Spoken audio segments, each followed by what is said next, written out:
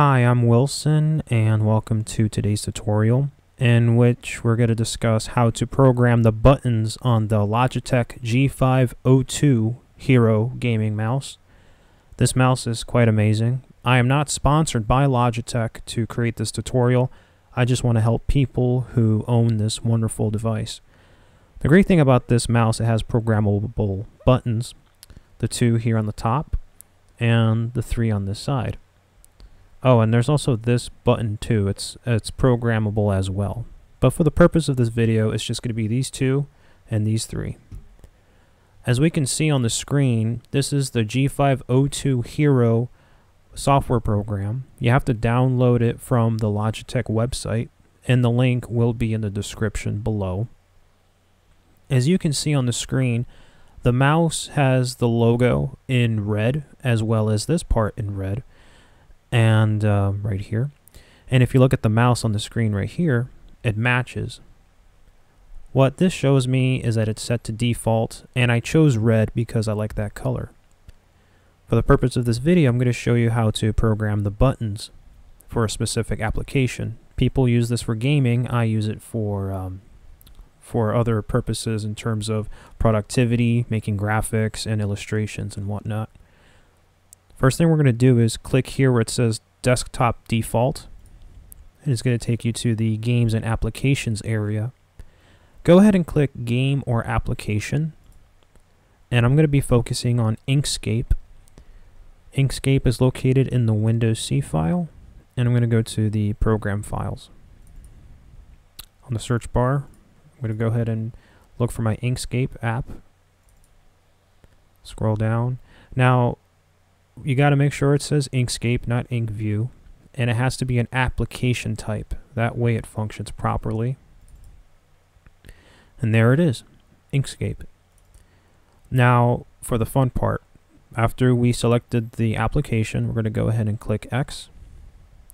And notice how it changes color on the screen as well as on the mouse. What we're going to do is go ahead and click on the picture of the mouse. The first thing I like to do is assign it a color. Right now it is set to cycle, and that's what this part is. It's the primary, and there's the logo. I'm going to set the effect from cycle to fixed, meaning it's just going to be one color, and I'm going to leave it to the default blue. I'm going to go to logo, and again go to fixed and leave it to the default blue. It's a very nice icy blue, and again it's blue on the mouse and it's blue on the screen. What's on the screen is going to be on the mouse. It's wonderful to look at. Go ahead and click on Assignments. Now in the Assignments area, this is where you go ahead and program the buttons. Well, you see with the white dots, those are programmable. So what we're going to do is I'm going to negate the onboard profile cycle. I'm going to negate that entirely.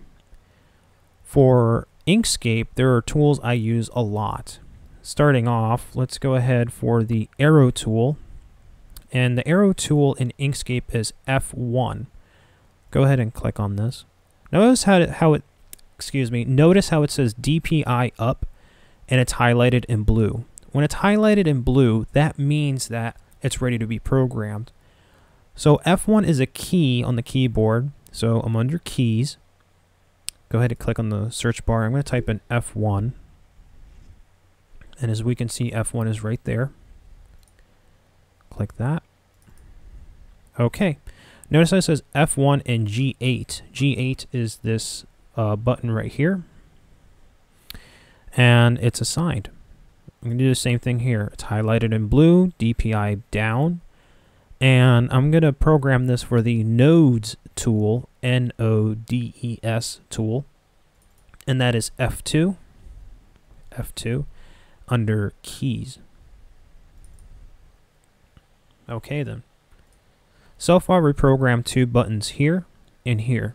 Now you're wondering, what about the buttons on the side of the mouse? Well, that's quite easy. Notice how in this screen you're going to see the left and right arrow. Go ahead and choose which one you want to pick, and there you go. Now we're at this part of the mouse. For this button in particular, what I'm going to do is utilize it for align and distribute within Inkscape. Now the thing is this, align and distribute within Inkscape, it's Control-Shift-A, and I can't utilize that with keys, actions, or even system.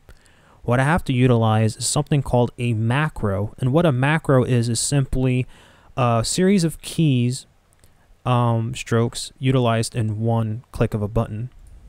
I'll show you what I mean. Okay, this button is highlighted in blue. It's ready to be programmed. I'm going to click Create New Macro. I'm going to title it Align and hit Enter.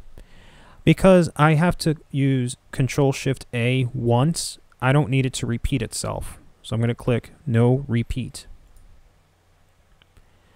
And right here it says Start Now. Notice how I have a lot of options here.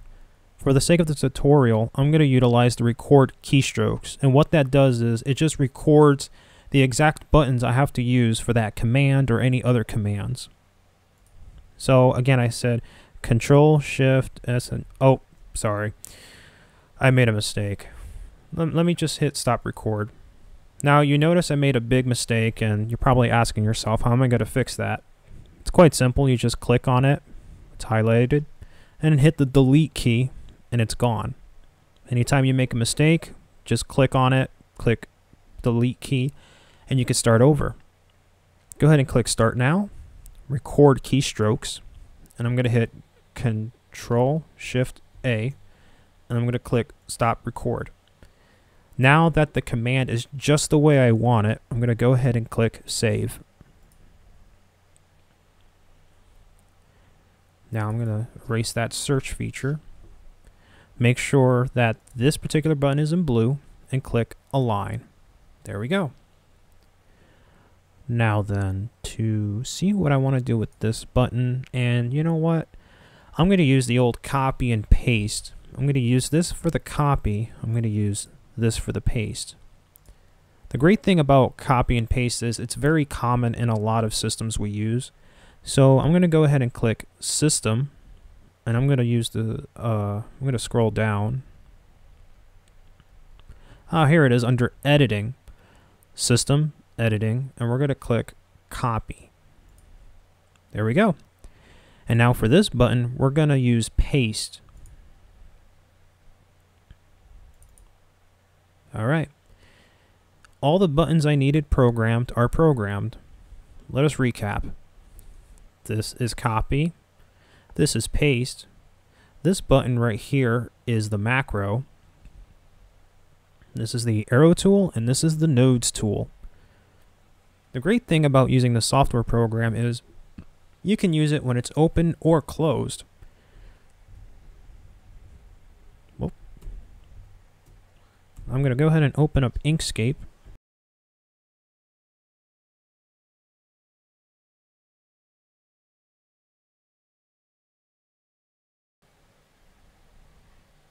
And see if the buttons work. Oh, look at that. It is working. Now I'm going to show you the buttons in action. But first I'm going to draw a square. Nice blue square. And again, because I set Inkscape to blue, it'll change colors.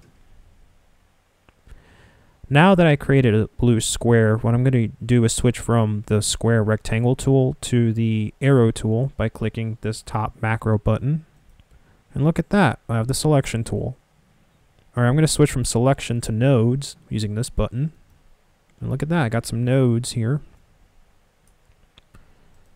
Click off of that. Now I'm going to copy using this button right here. It's copied. I'm going to click off of here and then hit this button for paste. There you go. I can paste anywhere I want on the page. And now let's go ahead back to the Logitech G Hub. As you can see, it's all programmed the way just I want it. You're probably wondering though, what if I want to delete this because I don't like it?